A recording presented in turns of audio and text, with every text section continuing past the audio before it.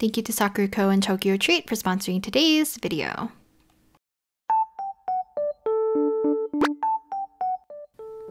Hi guys, and welcome back to another video. So today I thought it would be nice to kind of go through the process of planning this particular gaming piece. So let's first start off with some sketching and thumbnailing in my sketchbook, as I find it a little bit easier for me to kind of like push out ideas a bit quicker and a little bit more efficiently by doing them in my sketchbook rather than doing them digitally. So usually at this stage, I would be also looking up references for potentially how I want to have the illustration kind of look like. So I'll look up like background elements, maybe compositions, or other items that might help complement the piece. But after that, I will do kind of like the sketching and thumbnailing process first. So I'll show you some examples of some previous sessions that I did some thumbnailing, because a lot of my thumbnails do look different depending on how I want the piece to be. Sometimes they're just notes, sometimes they're more like scribbles, sometimes they're very simplified like this where I kind of block out the little shapes rather than adding any details, and then sometimes they turn out just a little bit cuter, depending on kind of like the simplicity of it as well. So for the gaming piece, I did want it to be kind of centered around Chinese New Year, or the Lunar New Year, which happens to be today. So if you celebrate that, then I hope it's a wonderful holiday for all of you. But if you don't celebrate it, that's okay. Just treat this video as any other video, and hopefully you'll kind of get a little bit more insight to how sometimes I plan my pieces whenever I do kind of full illustrations. So the one that I wanted to do for gaming, I was kind of debating on different poses for how I wanted to kind of like frame him. All I knew is that I wanted to be a little bit more of a floatier or more of a jumping pose of some sort alongside with him and the lion kind of head. So I was trying my best to figure out if I wanted to go more vertical or horizontal.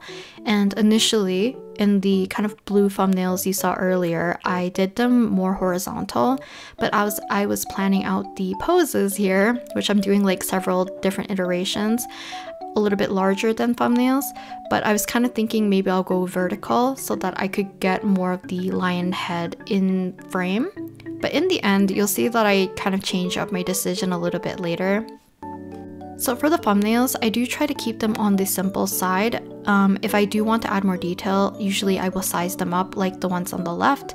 But for the most part, to make it a little bit more quicker and easier for me to flesh out ideas, I like to keep them like maybe around an inch or two, like the ones on the right side, so it's a little bit easier for me to manage. Sometimes I always use sticky notes to kind of layer up more ideas if I want to keep them all in one place. So once I have the ideas kind of like fleshed out a little bit, I feel a little bit more confident in moving on to the next stage. So for me, usually the next step is to actually start on the digital portion.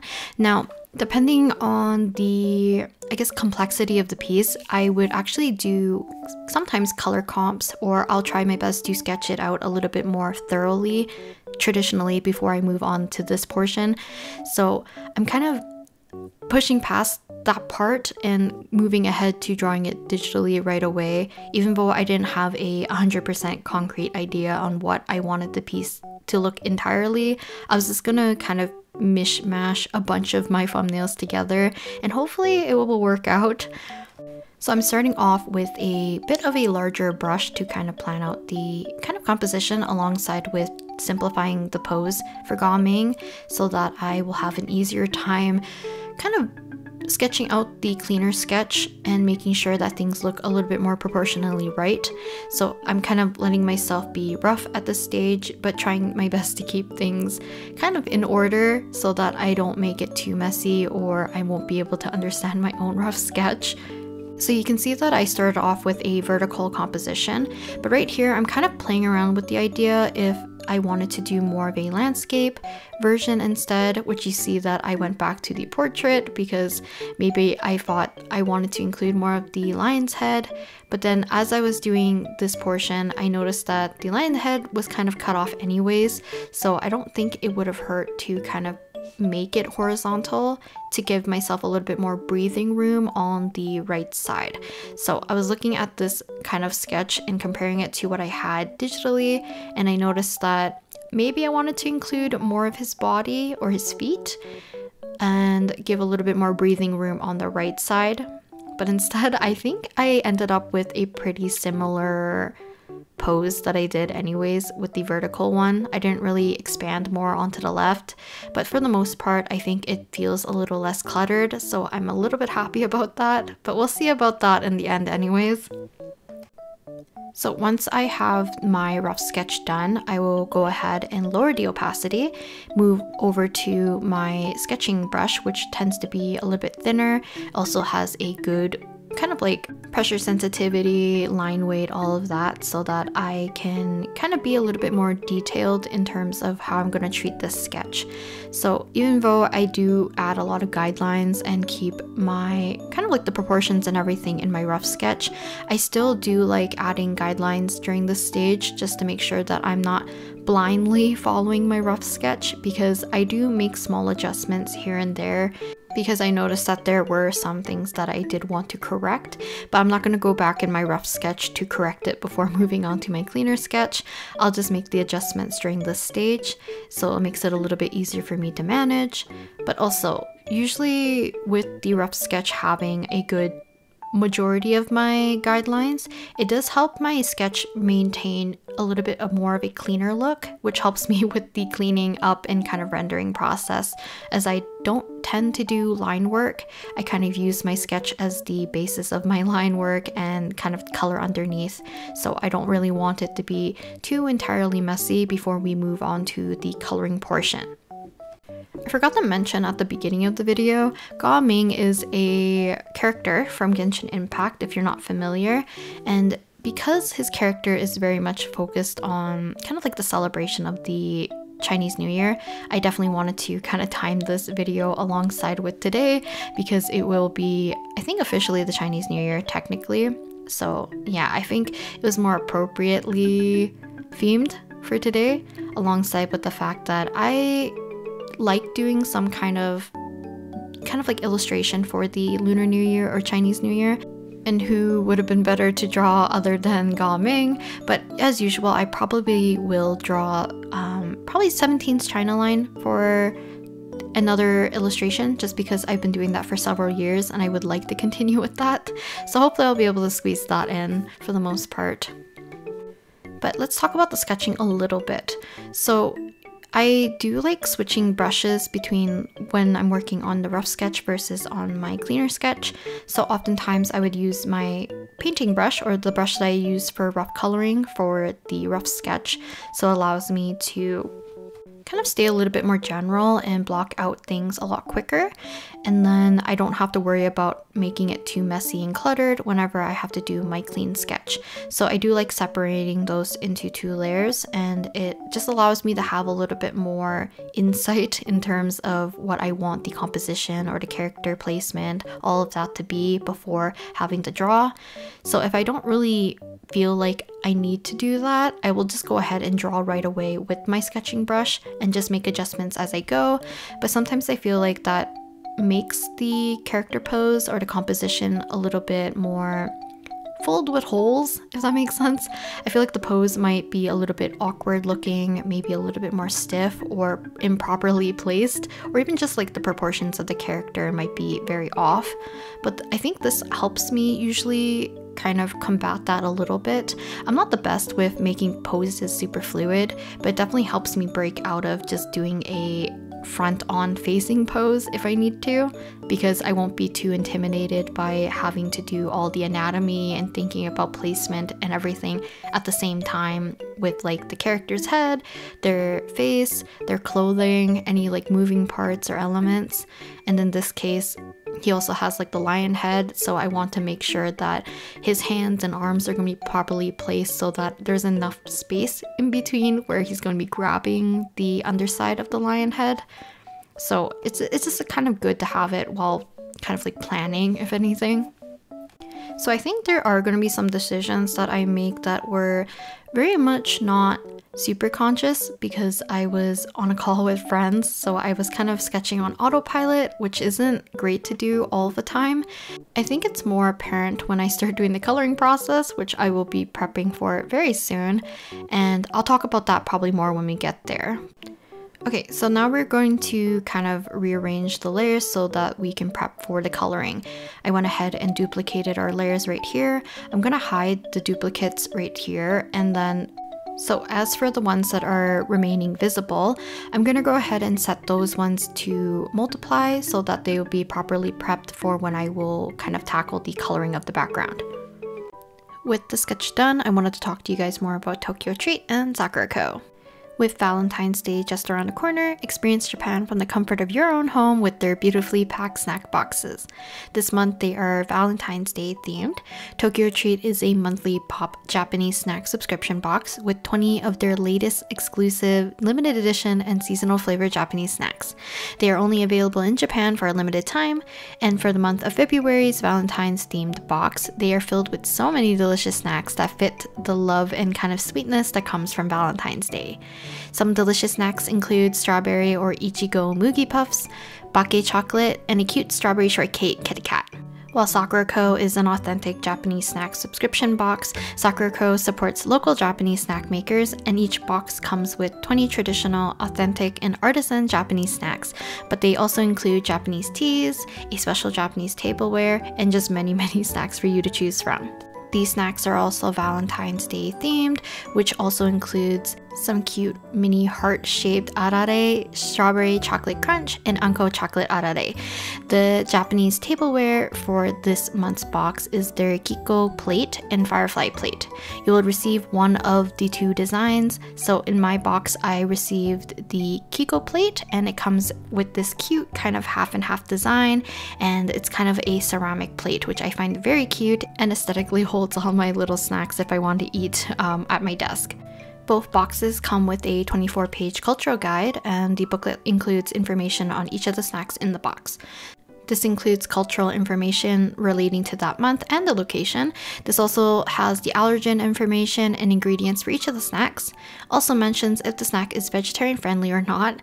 Each month has a different theme, meaning that you get to try out a whole new selection of new treats and snacks every month. For example, TokyoTreat's box theme for the month of February is Be My Valentine, while Sakuraco's theme is Valentine's Indulgence. So to start out, I always want to try out the tea from the Sakuraco box. I haven't tried a cocoa sencha tea before, but this one has a really nice rich kind of green tea flavor, but has that nice subtle aftertaste and aroma of the cocoa. Very similar if you kind of had just a bit of a touch of chocolate mixed into it.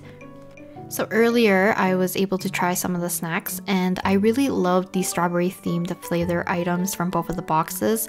The Kit Kat is always a delight to try out since it's always a new flavor, but I also really love the bake chocolate. I do like that they're also individually packed, so it's a little bit easier for me to give them to other people if I wish to. Also, for this month's little tea from the Sakuraco box is definitely one of my favorites. I think it also pairs well with some of the other snacks in the box. I also was able to try out the ume renko chips. The ume flavor kind of gives it that nice kind of tang or a little bit of sourness to the chips, which I really love. I also enjoyed the strawberry chocolate crunch. I just love the kind of milky strawberry taste alongside with that nice satisfying crunch of the snack. So if you would like to get a box for yourself or want to give it to your lovely friends or your family or even that little special somebody for the month of February, please check out the link in the description and get your boxes today. And thank you again to Sakuraco and TokyoTreat for sponsoring today's video. Now let's move on to the coloring process for gaming. Okay, so let's work on the coloring process. So this is kind of where I noticed that my brain was kind of going on autopilot mode, because as I was talking to my friends and I wasn't fully giving my full attention, I kind of forgot about some of the color palettes I wanted to work with and some of the references that I had saved on my Pinterest, and I kind of threw that idea out entirely. So the background that you're currently seeing right now is going to be scrapped, as I did not want this color palette. So we're going to go ahead and hide this, make a new layer, and we'll start from scratch again. I wanted to actually have more of a blue or more kind of teal focused background, because I am going to be working a lot with, so I guess like yellow, reds, and oranges.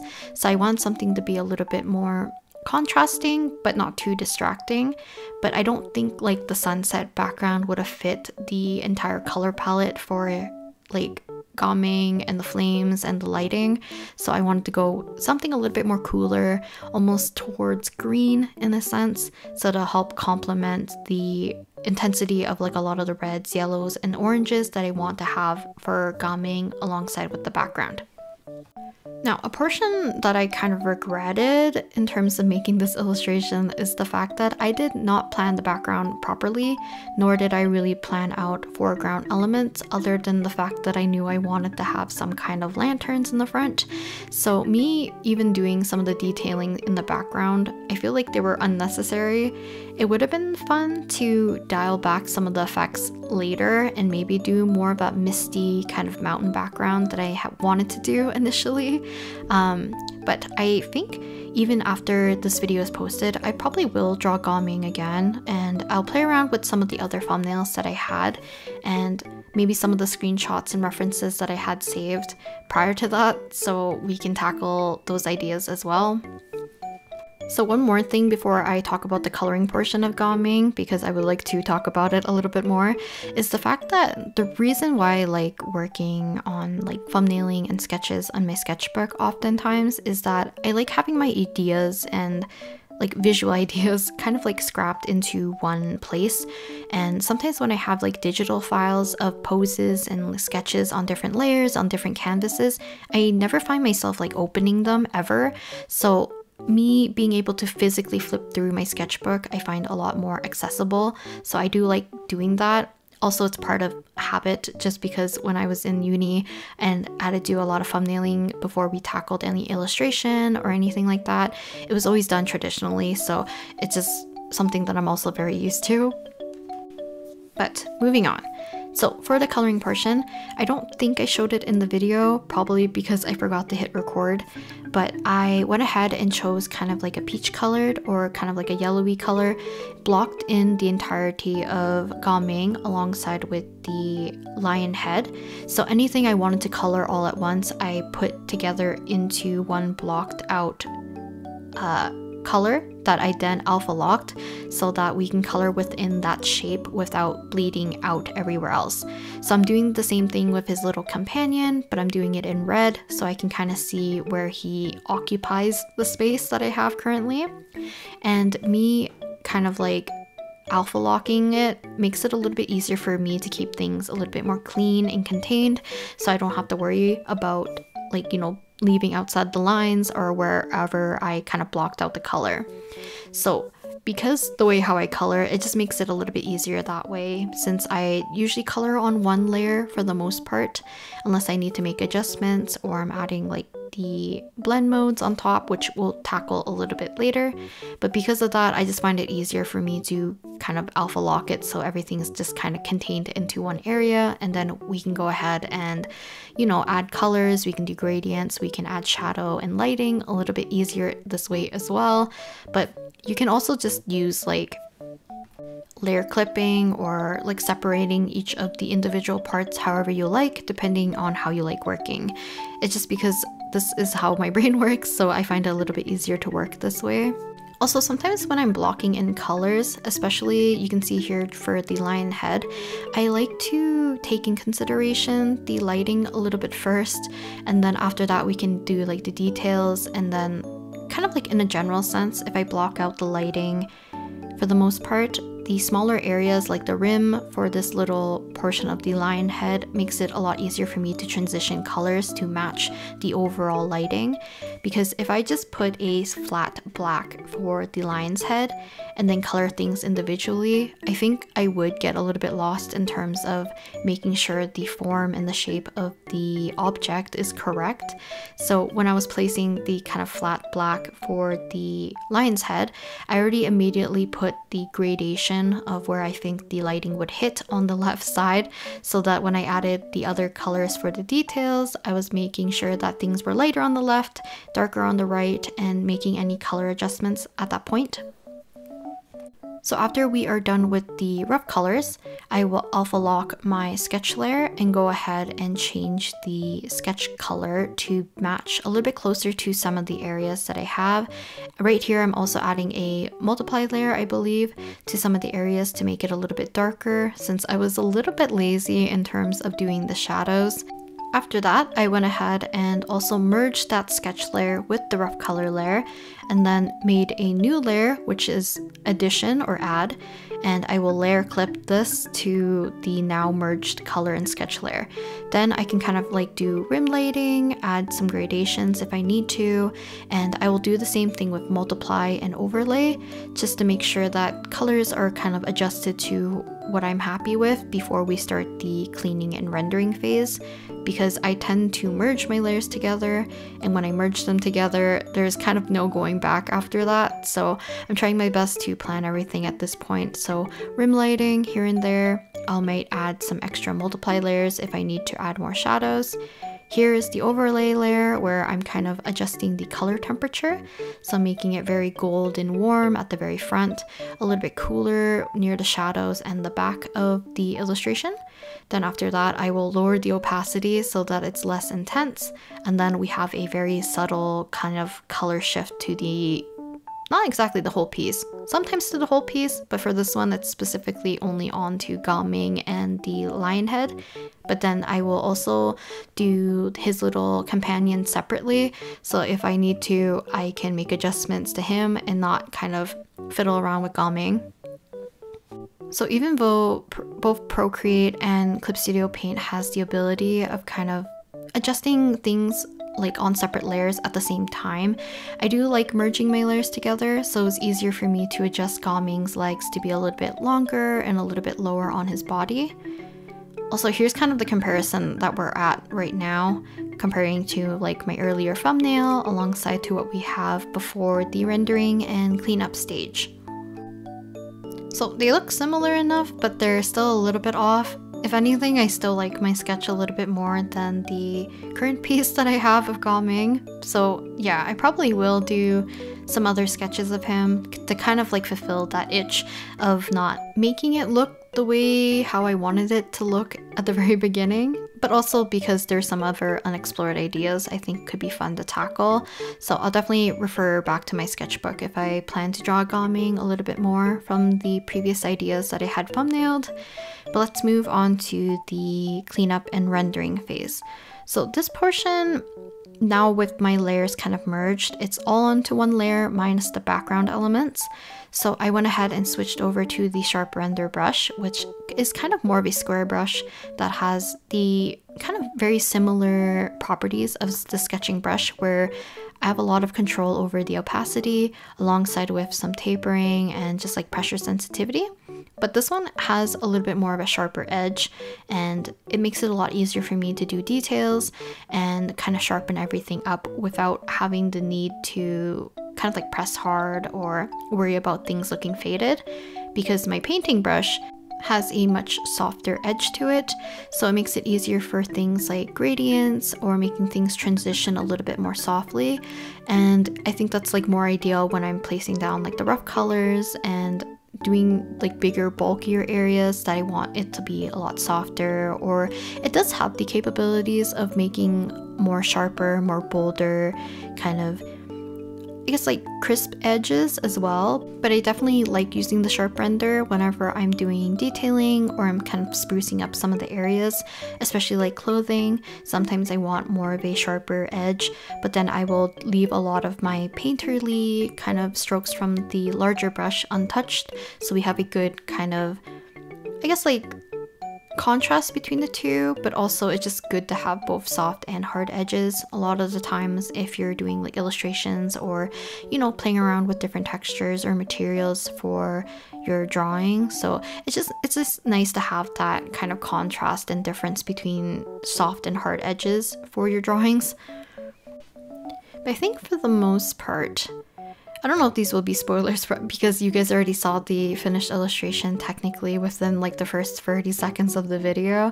So I'll talk about my feelings about the overall piece while we are doing the rendering phase, because this is kind of the more tedious portion, and it's literally just me going back and forth, like sprucing up edges, kind of fixing some lines, getting rid of like those stray edges of color that kind of leak out from the lines from earlier and all that jazz.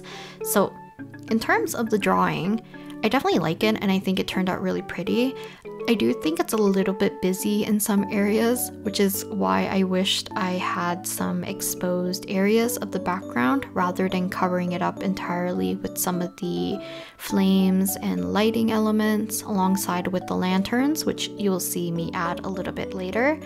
But for the most part, I definitely like the drawing for the most part. But if I could, I think it would have been nice to keep with the vertical format and include more of the lion's head rather than cutting it off at such a weird placement, because I definitely wish I represented that a little bit more, because I definitely think him as a character and him being kind of like the lion dancer boy, it would have been nice to include it a little bit more. It also had more fun colors and glowing aspects on it that I think visually would have looked nice for the composition as well, and alongside with the colors. But you know, that's like something I could kind of would have been able to fix if I did a little bit more planning. I also didn't really talk about too much about references for when I'm planning a piece like this. So like I said, usually the thumbnailing stage is where I try to compile all my references. So this could be backgrounds, this could be color palettes. I was looking up a lot of lanterns, festival vibes, like a bunch of different things that could be included for an illustration like this. And it just kind of helps expand your visual library, especially if you're not used to drawing certain elements. So it's definitely good to do your research first as well, to kind of give yourself a better idea of how you want to compose your entire drawing or illustration before you move on to the thumbnailing. And sometimes I pull up reference during the entirety of the process. So like when I was doing the colors, I found a different reference to help me with the colors of the background, which I knew I wanted to be kind of like some darker sky. So I found one that was a little bit more, I guess, like navy bluish. I leaned more towards green a little bit as we moved towards the bottom left. And then I was looking at references for the lanterns as well, because even though I think I know how to draw lanterns, sometimes I feel like I would draw them incorrectly. So it's good to pull up a reference just to make sure things look a little bit more accurate, even though I will be blurring these so that they're not super in focus anyways. But it kind of helps build up your illustration slowly as well. So definitely use references where you don't know how to draw something, or you want to kind of further the knowledge you already had about the subject. So yeah. I think we're just moving towards the last little finishing touches, and I think that's it for the drawing of Ga-Ming. So this is kind of the composition alongside with the colors, color palette, and the final drawing of him. So let's go ahead and pull out my sketches from before, and you can kind of see, I guess, like itty bitty parts that I took from certain aspects. I kind of wish I did this one. I think it would have been kind of cute, even though it was very like stationary, very much just like a straight on portrait. Yeah, I might tackle this one again, we'll see, but this is kind of the comparison of the sketch versus the kind of finished illustration. So hopefully you guys enjoyed watching the process for today's video. Hope you guys have a wonderful and happy new year, and I'll talk to you guys next time. Bye!